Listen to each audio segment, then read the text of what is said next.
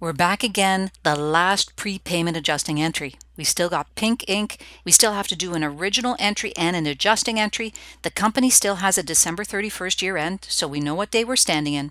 They record adjusting entries annually, so that will help us determine the amount, and they use the balance sheet method. Number 4. At the start of the year, the business has unearned revenue of $6,000. They had been contracted in December of 2019 to supply a customer with consulting services for the next 6 months, January 1st to June 30th, 2020. On November 1st, 2020, a new customer pays them $12,000 in advance to provide consulting services for the upcoming 12 months, starting on November 1st, 2020. All right, let's look at our chart because we've not done this before. All our previous entries were deferred expenses, but this is not a deferred expense. First of all, at the beginning of the period, we have a balance in our unearned revenue account. That's a liability.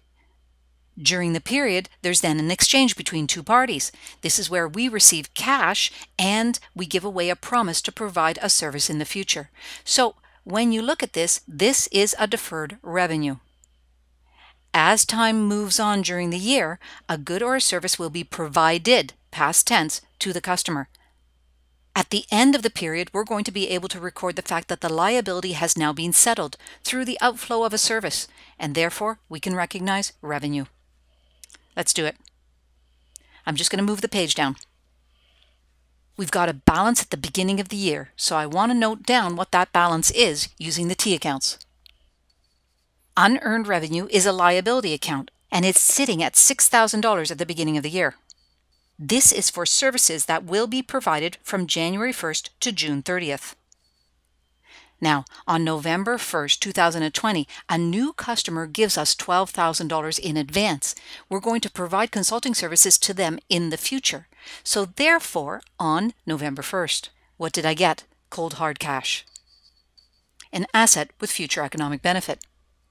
$12,000.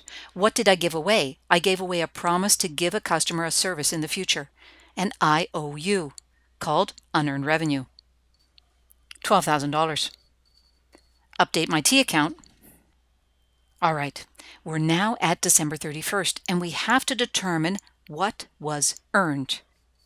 We have earned 100% of the $6,000 because by June 30th, we had provided 100% of the services. For the $12,000, we've only earned November and December 2020. So 2 months, we have to make a calculation. 12,000 divided by 12 months, multiplied times 2 months is equal to $2,000. Therefore, the total amount earned is $8,000, $6,000 plus $2,000. It's December 31st. What did we get?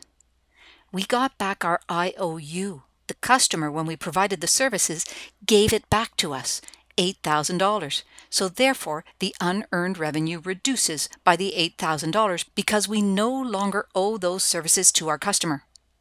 What did we give away? We gave away a service, which gives us the right to claim revenue because we did our job. $8,000. If we enter this into our unearned revenue T account, we can see very quickly that we still owe services to our customer of $10,000. Let's just look at our statement of financial position and income statement. We now have a current liability. Unearned revenue, $10,000. We can also look on the income statement. We ended up with service revenue, $8,000. Let's see if we've matched our flowchart. There was an opening balance at the beginning of the period. Then there was an exchange between two parties which involved cash and unearned revenue. During the period, services were provided, past tense, and therefore at the end of the year, we could do an adjusting entry to recognize revenue and reduce the liability because we no longer owed that $8,000 to anyone. A deferred revenue adjusting entry.